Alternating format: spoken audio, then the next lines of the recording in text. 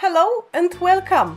My name is Eva and today I'll test Zeesea Cosmetics eyeshadows. I bought the newest palette, 1UP palette, and I'm going to try Zeesea Cosmetics formula for the first time. So it's my first time impression of this brand. However, I've already tested lip glosses, but I am not sure which video we'll see first, so just mention it.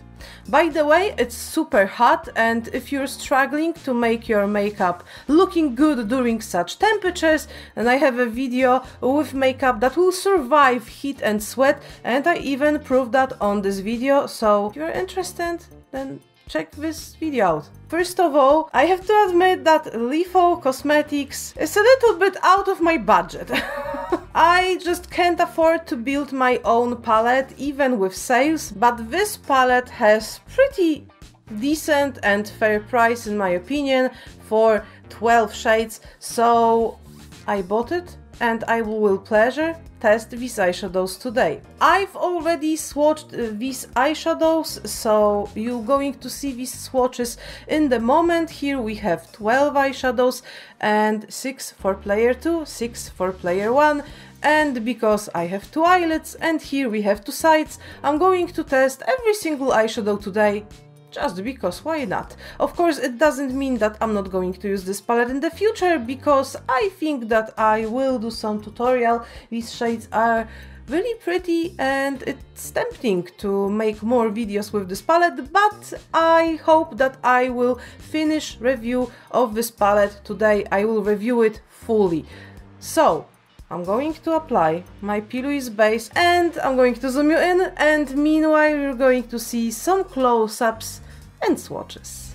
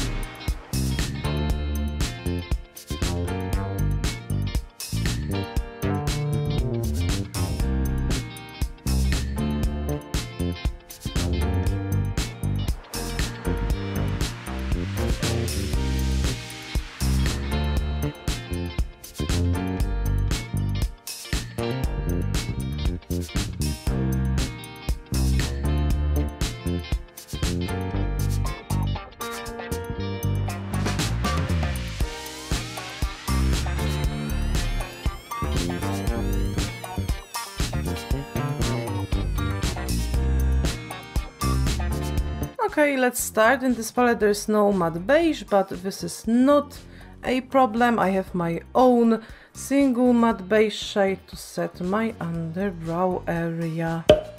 Matte beige shade is not mandatory in any palette, but I just like to use it as my first step in every makeup. Of course, I don't have any plan for today's makeup. This will be big improvisation. I just want to play with some colors. So let's start with player 1, and I'm taking shade 8-bit. There's a little amount of dust in the palette, but not a big one. And let's start maybe from my outer corner. Okay, pigmentation is pretty nice. I know that some of these shades are UV shades, but unfortunately I don't have UV light, so I will not be able to show you that. Well, pigmentation so far, at least with this shade, is very much on point. I'm still going, and this is only one application. Okay, let's add it more. It's pretty neon shade. It's not simple, juicy green. So far I'm pretty much satisfied. Let's take another shade. Now I'm taking Insert Coin. I love such lime/chartreuse shades. Let's apply it above my crease and blend also this green up. Yeah, that's very pretty color. This color isn't as much pigmented, but I don't blame it. chartreuse colors and also such light colors can be like that. So this is acceptable.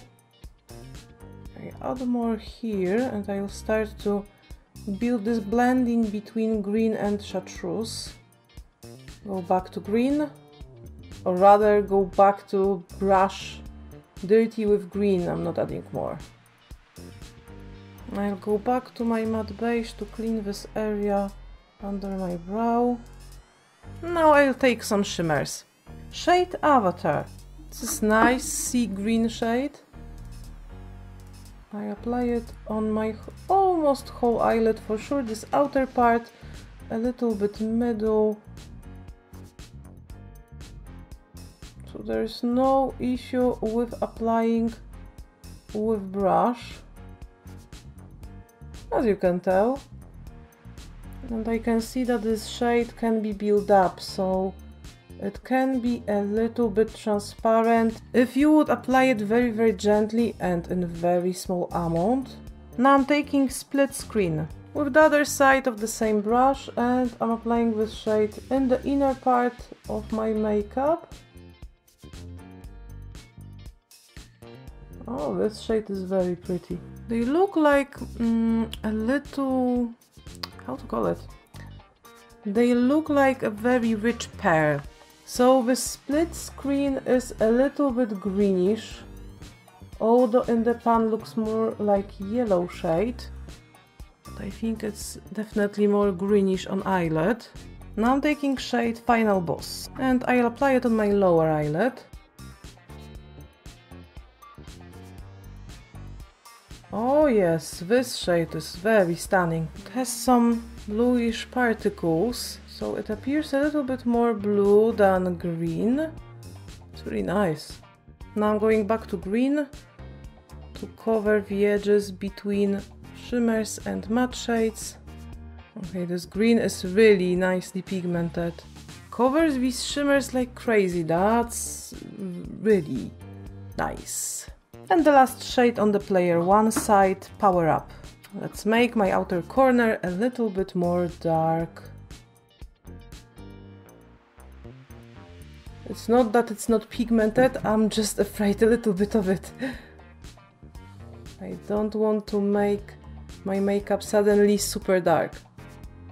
Maybe I'll change my brush and let's see now.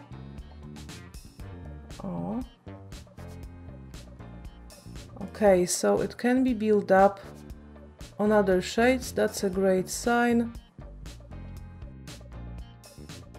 I have to say that I am super satisfied with this dark shade. Like, really super satisfied.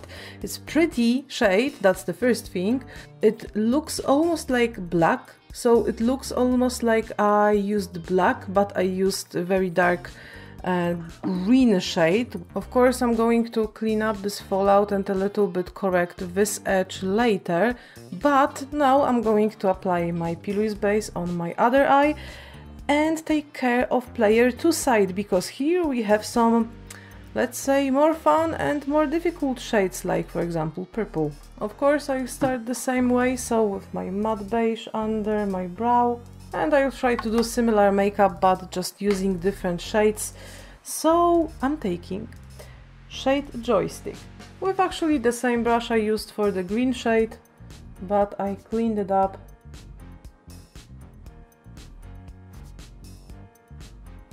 Oh, that's the pigmentation I like, especially with purples. Yeah, give me that royal purple.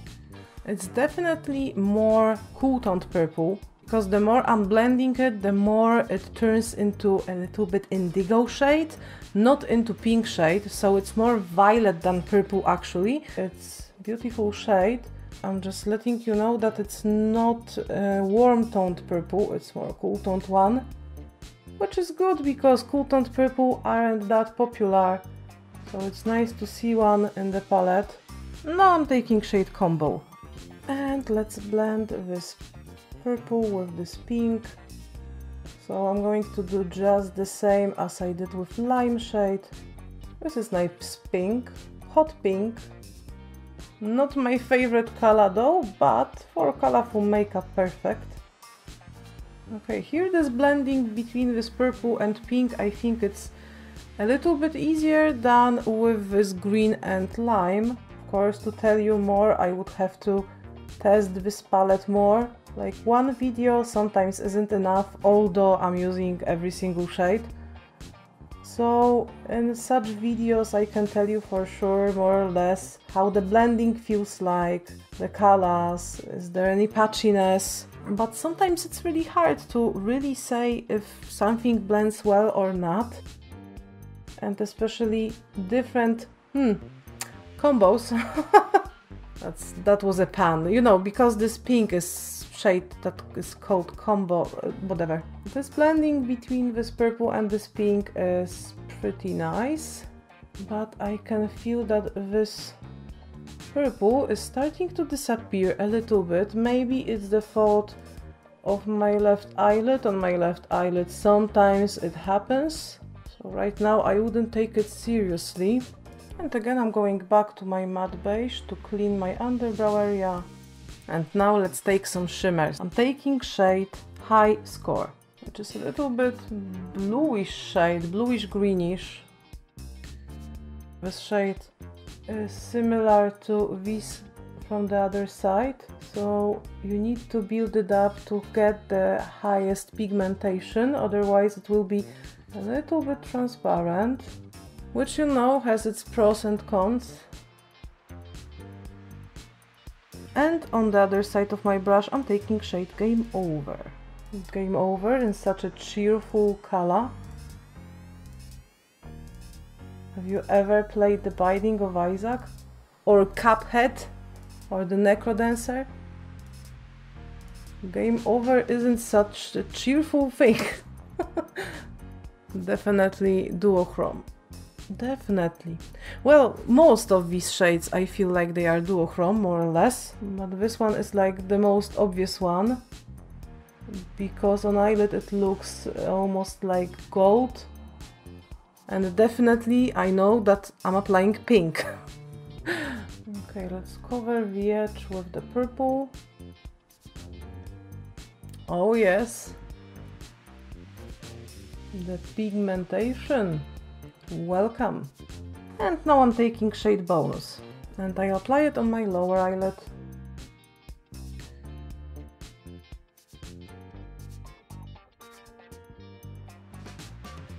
I cleaned this brush that I used for the darkest green shade a little bit, and I'm taking shade Hit Point, which is a very dark sea blue shade. This shade is for sure more dusty than this one. Doesn't matter though, like in general, but I'm just letting you know. Do I even applying it in my outer corner? I think so. This purple is already so dark that it's a little bit hard to see. It can be also the fault of oversaturation. This time. With Glam Shop it wasn't that way. But here it can be oversaturation, so this purple is so nicely pigmented that adding to it other color can be a little problematic. No, but I can see that I'm adding this Hit Point eyeshadow here. It's just so dark and it really matched to this purple so well that I miss the point when it blends. Nice. Turns into a little bit like navy blue shade. Very nicely. So the fact that this purple isn't warm toned is very good idea, because it blends with this pink shade in a proper way, but it also blends with this more greenish blue shade. So this is perfection, absolutely. This way I applied every single shade from this palette. I've already have some fats, so I'm going to, of course, clean my under eye area, finish my makeup, because luckily I think I will manage. It's not as hot today. Whew! finally. So I'll finish my makeup and I'll be right back with my opinion about this palette.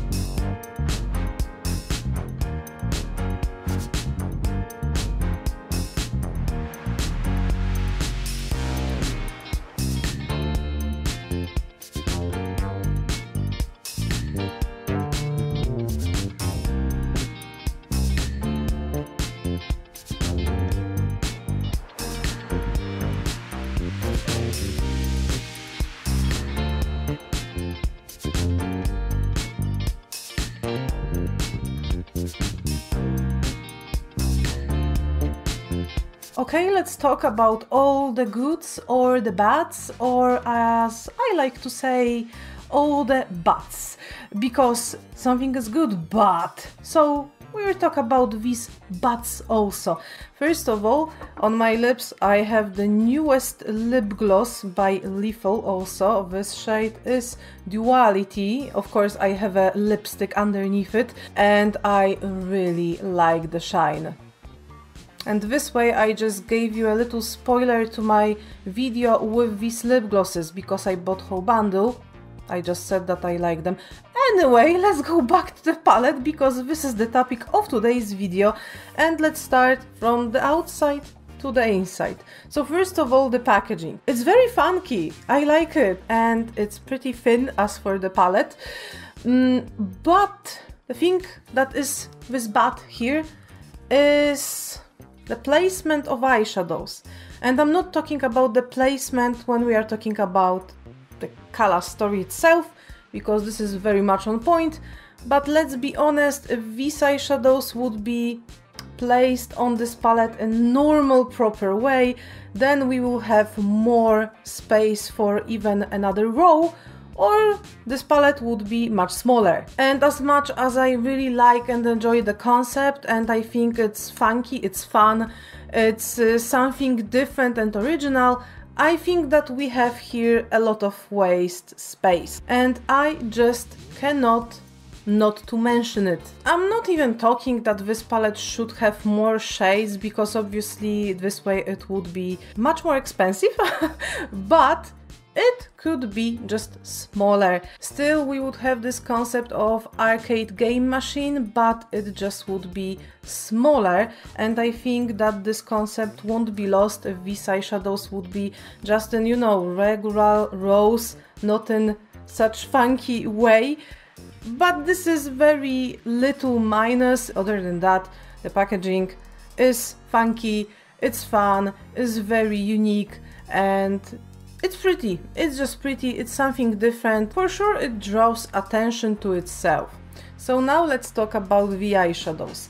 First of all, I really enjoy the color story. It's something like rainbow, but not really. We don't have typical yellow here, but in some way we have, but not really, because this shade, although is yellow, it shifts and reflects green. I have it right now in my inner part of this makeup, and in my opinion it's more green than yellow, so it's really interesting color story. I really like this division between player 1 and player 2, because I think that these color stories by its own are also very pretty.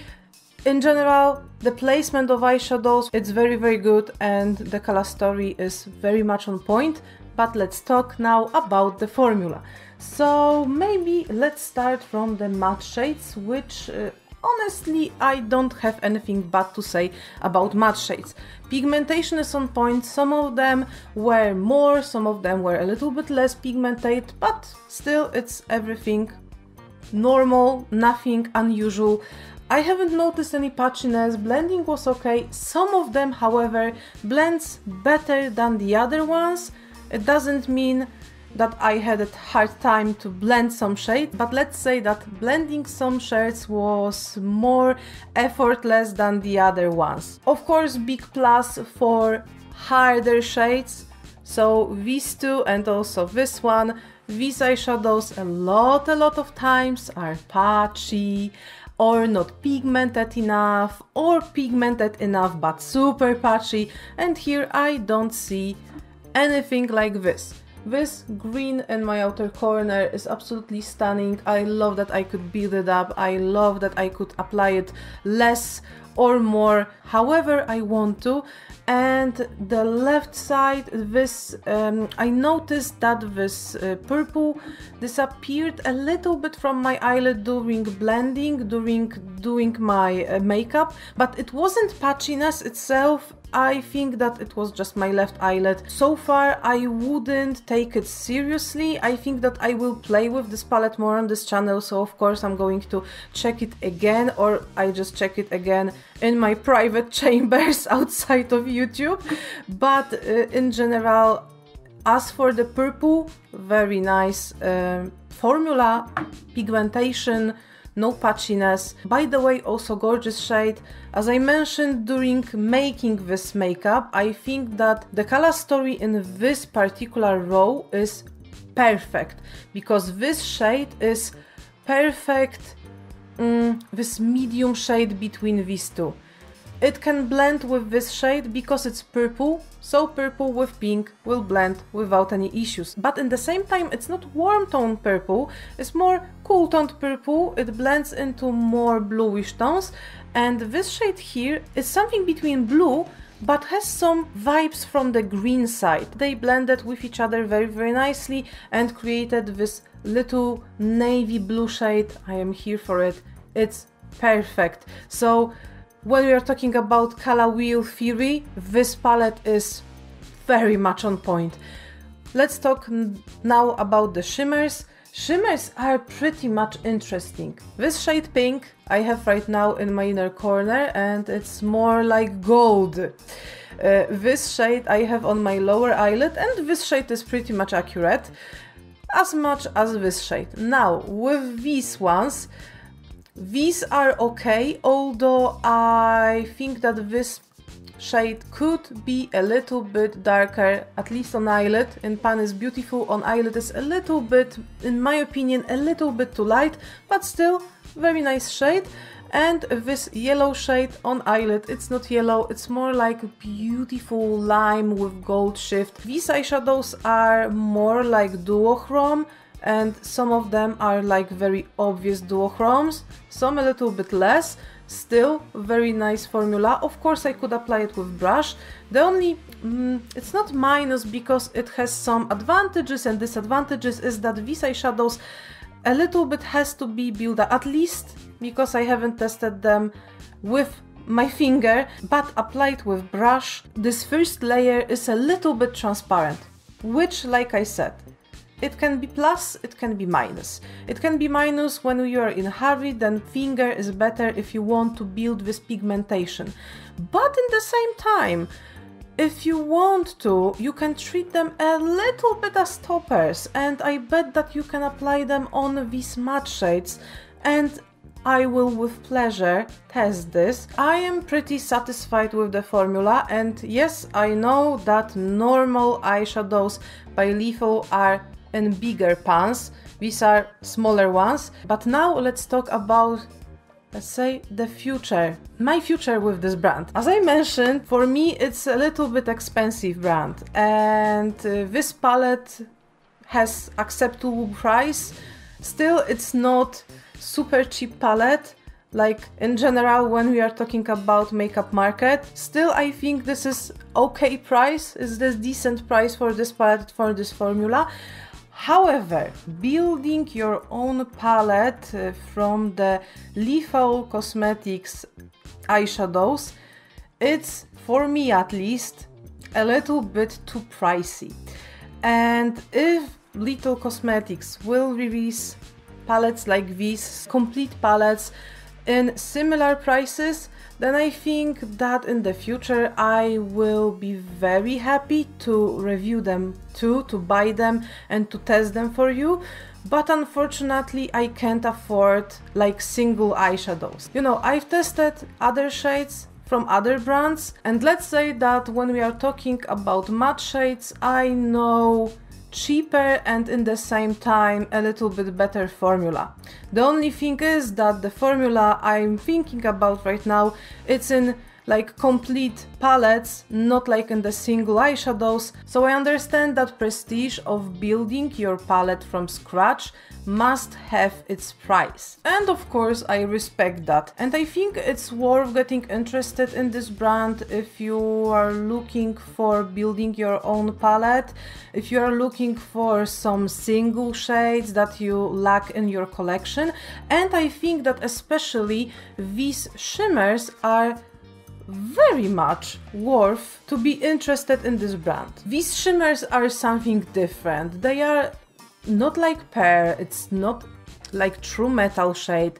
They have some particles, but in the same time they are not such glittery as some other shades that I right now have on my mind. Overall, I think that it's pretty nice formula. The pigmentation is very good.